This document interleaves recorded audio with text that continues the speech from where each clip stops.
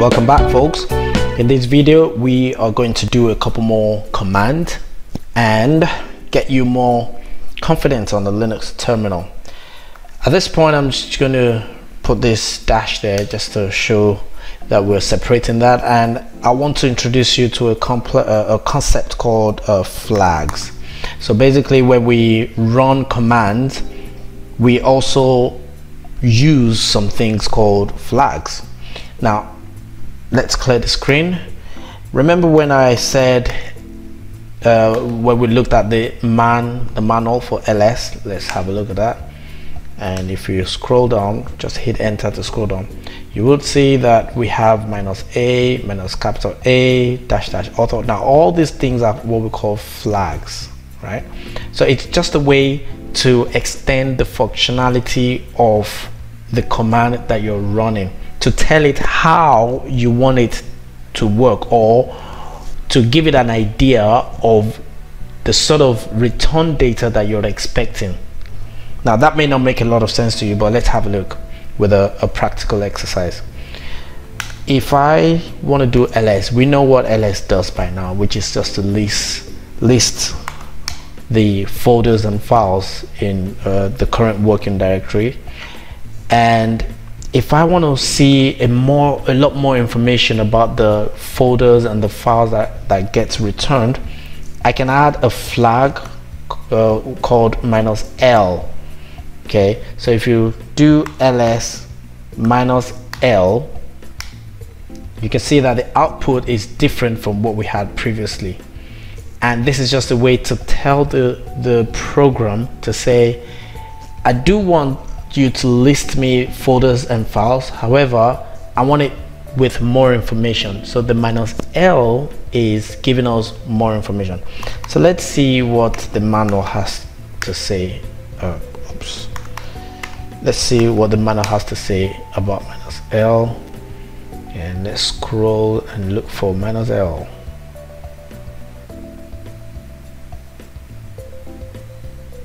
Oh, there we go. It says use a long listing format. See, so if you did another type of flag, there's another one with -a.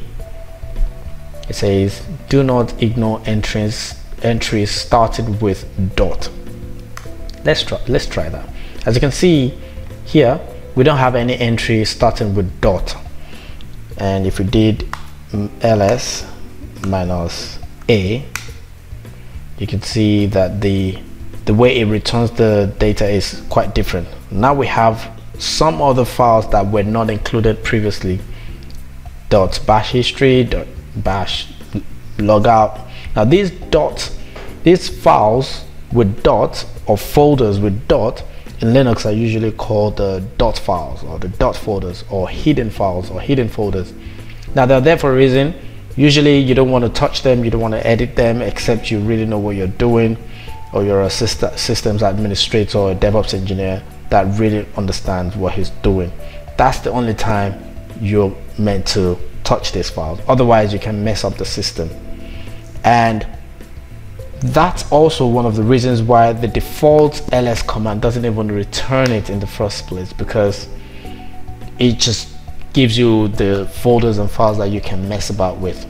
With these ones you don't. Let's now try to use the ls command and combine it with the -l and a together, and you will see the difference. Now we have more information. Let's expand this. Okay, now you see we have more information about the folders and the files, including the dot files, and also we have more information about each of the files. So not only do we have the dot files and folders returned, we also have more information about them. So these more information include the date, the timestamp, the owner of the file, who created it, the permissions, and we're going to go into details of all this shortly. Okay, so let's clear the screen and let's update our file. So we have the ls, we've done ls -a, ls -la. Okay, the next thing I'd like to show you is how to remove a directory. You know, at this point we did how to create a directory. How about if we wanted to delete a directory or a folder? Well, the command is called rmdir. So just like mk is for make directory, rmdir is remove directory. Okay, so let's list the directories that we have. We have the DevOps directory, and tab we have DevOps file. Remember, DevOps file, DevOps underscore folder, remember that.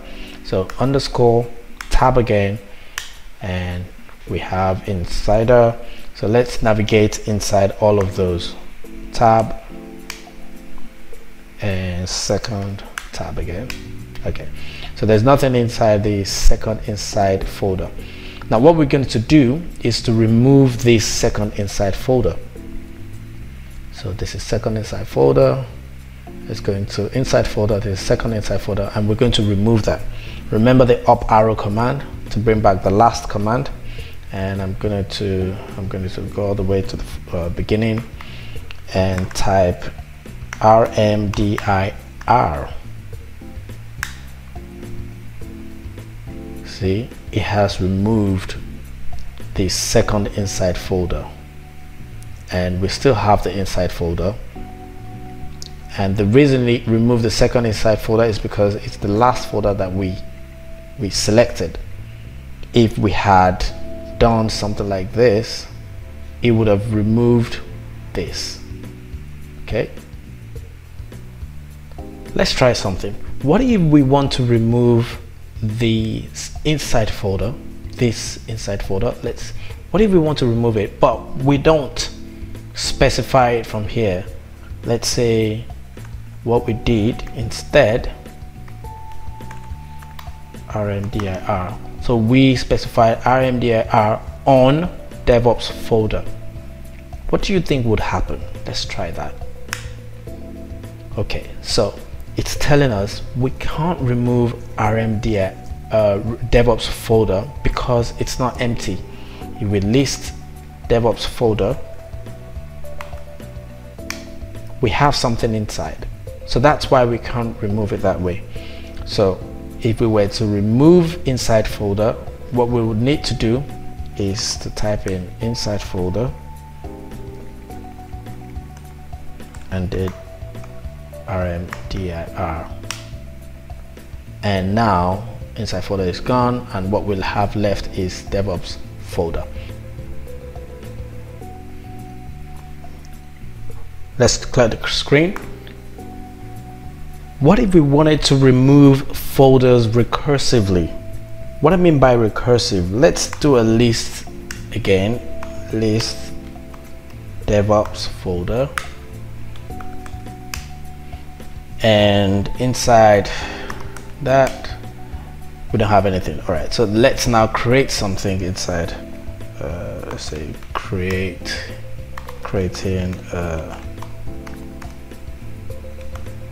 a new folder. Let's just name it that. So I'm creating a new folder inside the inside folder. Okay, now recursive is if I wanted to create everything, if I wanted to remove everything inside the DevOps folder, meaning I'm going to remove this and that.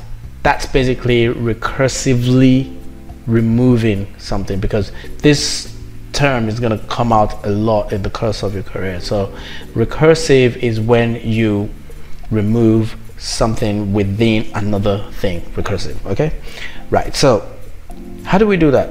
Does rmdir help us to do that? Let's try that.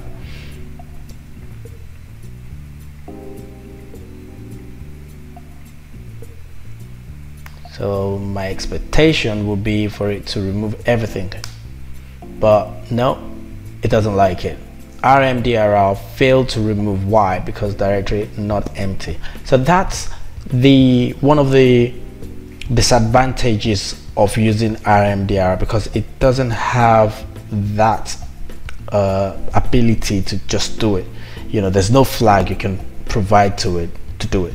So there is another command called rm, which you can use to remove files. So if I wanted to delete the DevOps file, I actually don't want to do that because we're keeping something.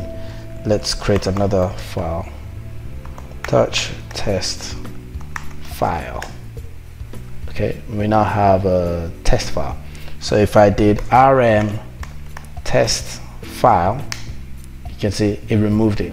So this rm command is actually able to help us remove directories recursively.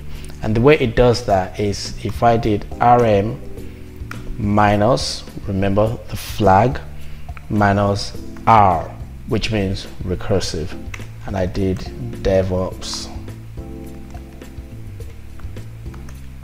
folder, you can see it has literally removed everything. And if I did ls DevOps, see, we don't even have DevOps folder anymore because it has removed everything. ls, we don't have DevOps underscore folder. So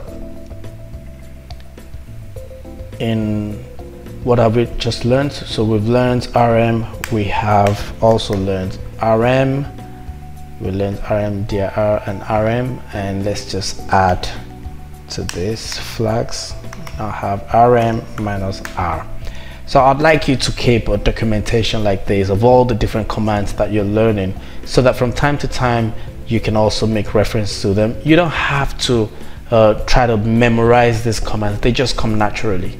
They come naturally. So the more practice you're able to get your hands on, the more projects you're able to do, the better for you, because then you don't have to cram or memorize any command, it just sticks with you.